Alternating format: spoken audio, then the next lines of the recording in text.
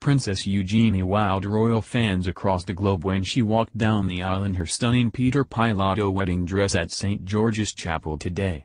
How did Princess Eugenie's dress compare to Meghan Markle's? Princess Eugenie arrived at St. George's Chapel in Windsor Castle in a gorgeous gown fit for a royal ahead of her wedding to Jack Brooksbank. She was wearing a white portrait neckline gown by Peter Pilotto and Christopher Devoe. The bride looked gorgeous. The brand is known for its innovative textile design, paired with a modern, feminine silhouette.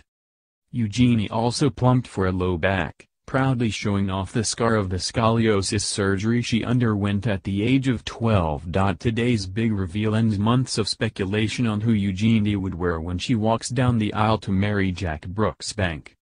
When Meghan Markle married Prince Harry in May, she wore a haute couture gown designed by British fashion designer Claire Waite-Keller, currently the artistic director of Givenchy.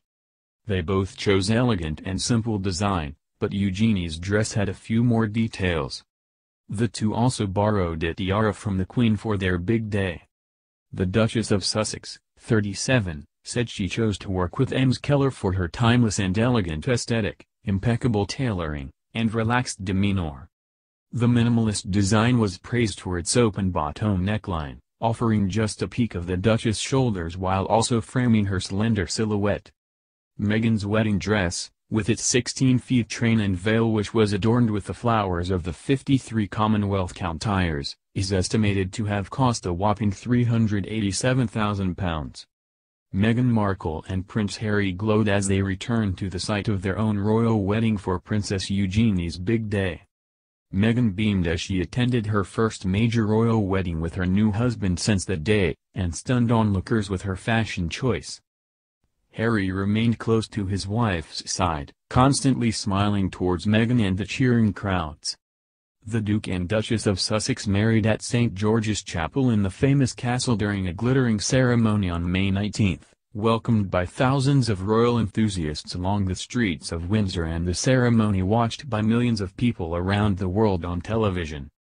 Despite only marrying Harry 5 months ago, Meghan has often been pictured getting along well with her cousin-in-law Eugenie. Eugenie also worked closely with Mr. Pilotto and Mr. Devoe on the design of the dress. The fabric was designed by Mr. Pilotto and Mr. Devoe at their studio in East London and includes a number of symbols that are meaningful to Princess Eugenie as motifs. The symbols are a thistle for Scotland acknowledging the couple's fondness for Balmoral, a shamrock for Ireland as a nod to the bride's Ferguson family, the York rose and ivy representing the couple's home. Peter Pilotto and Christopher Devoe have reinterpreted these symbols in a garland of rope-like motifs, woven into a jacquard of silk, cotton and viscose blend.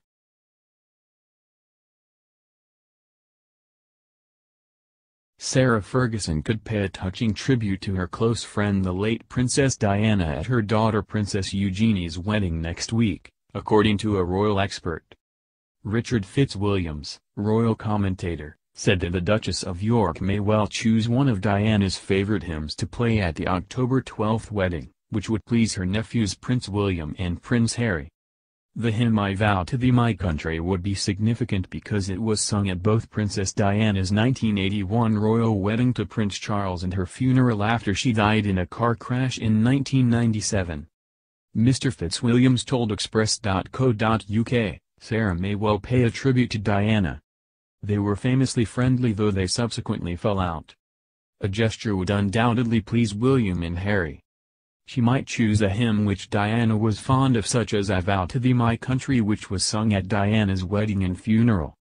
The Princess of Wales said the hymn had always been a favorite since school days.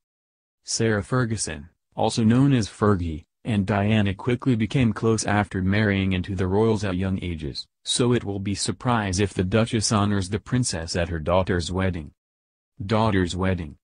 The sisters-in-law even had a divorce pact to end their unhappy marriages with their husbands, Prince Charles and Prince Andrew.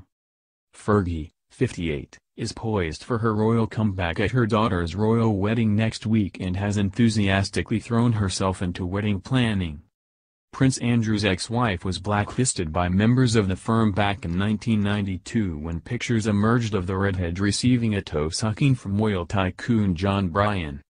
But the Duchess has maintained a close relationship with her nephews, especially Prince Harry, who made sure Fergie was at his royal wedding to Meghan Markle in May. Mr. Fitzwilliams added, Sarah Ferguson has made a seismic effort to regain some of the royal favor she so catastrophically lost. This wedding is her chance to excel.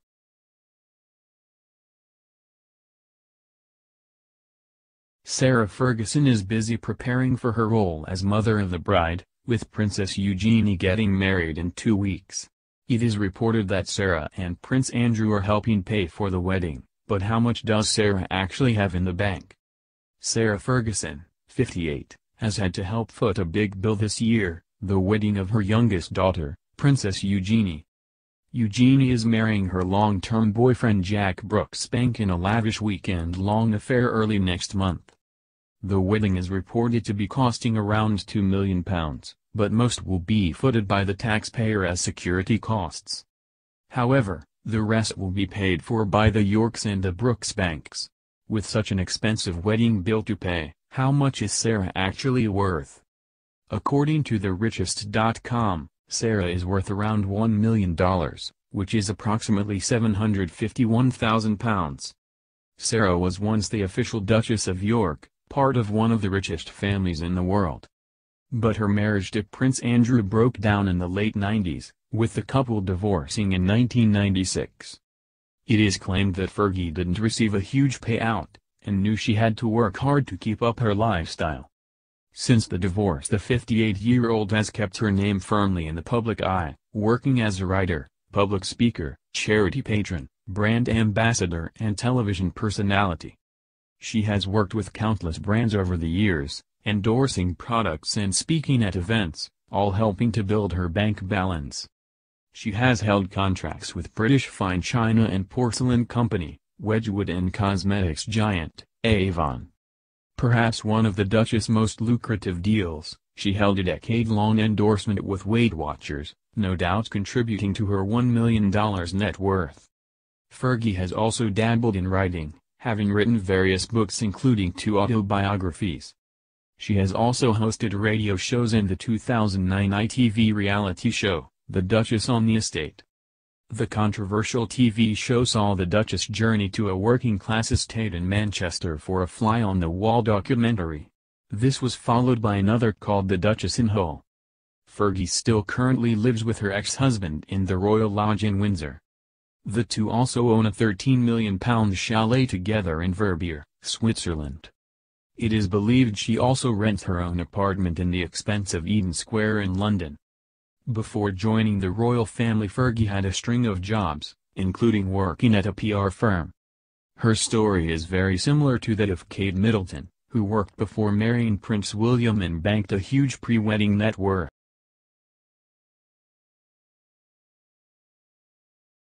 It was meant to be an olive branch, but the Queen's invitation to Sarah, Duchess of York, to join the royal family during their annual summer retreat at Balmoral has turned into a right royal disaster. New Idea has learned that the weekend turned to chaos as an explosive row erupted between Fergie and Camilla, Duchess of Cornwall. Fergie and Camilla came to blows at Balmoral last week. It was an enormous row that absolutely no one saw coming, a palace source tells New Idea. According to insiders, the Queen had invited the disgraced former wife of Prince Andrew to Scotland ahead of her daughter Princess Eugenie's wedding in the hope that all the family could get used to the Duchess being back in the royal fold. But despite the Queen putting her differences with her former daughter-in-law Sarah aside, she wasn't counting on the Duchess of Cornwall and Fergie brawling after a build-up of over 20 years of simmering tensions. It seems that Fergie has never really confronted Camilla over the pain and heartache she caused Diana over her affair with Charles, explains the royal source. Fergie and Diana were close friends and she saw firsthand the anxiety and depression that opening bracket Camilla and Charles closing bracket affair brought to her, and it's always churned away inside Fergie. Despite Diana and Fergie falling out towards the end of the princess life, the pair were extremely close at one point, a fact which the Duchess of York has never forgotten. "Diana was one of the wits I knew. Nobody made me laugh like her," she gushed in an interview with Harper's Bazaar. In fact, Princess Diana was instrumental in orchestrating the romance between Sarah Ferguson and Prince Andrew, with Diana taking the chance to matchmake by inviting her future sister-in-law to a party at Windsor Castle back in 1985. So the fact that Fergie would want to defend Diana over Camilla comes as no surprise. Just 1 year after Diana had set up Fergie and Andrew, Prince Charles began secretly seeing Camilla behind his unsuspecting young wife's back. Diana was also busy looking after their 2 young sons. And now, in the run-up to the 21st anniversary of Diana's tragic death, Fergie has finally let rip at Camilla. Fergie couldn't hold it in anymore and really let Camilla have it during after-dinner drinks at Balmoral, continues the source. She and Camilla have never seen eye to eye, but being at Balmoral brought back a lot of memories of Diana and all the time they spent there together, so it was only a matter of time before she let Camilla have it. They really went at it. Fergie didn't hold back and told Camilla she had Diana's blood on her hands for all the pain she caused. No one really knew where to look. It was a fight that no one's seen before within palace walls.